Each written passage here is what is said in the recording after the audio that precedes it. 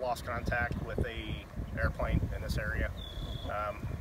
The Wilton Police Department, the Sheriff's Office personnel, also the Muscatine Police Department sent cars out.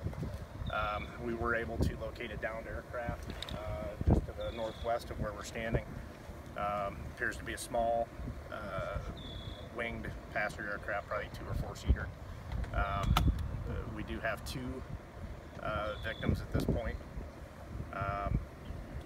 Will not be releasing names, flight pattern, any flight path, anything like that at this time.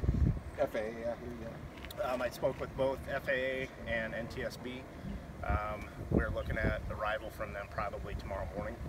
We will have site security posted all night tonight.